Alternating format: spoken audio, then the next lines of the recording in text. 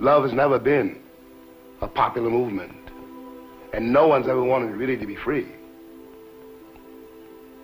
The world is held together, really it is held together, by the love and the passion of very few people. Otherwise, of course, you can despair. Walk down the street of any city, any afternoon, and look around you. What you got to remember is what you're looking at is also you. Everyone you're looking at is also you.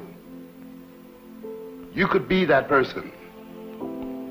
You could be that monster. You could be that cop. And you have to decide in yourself not to be.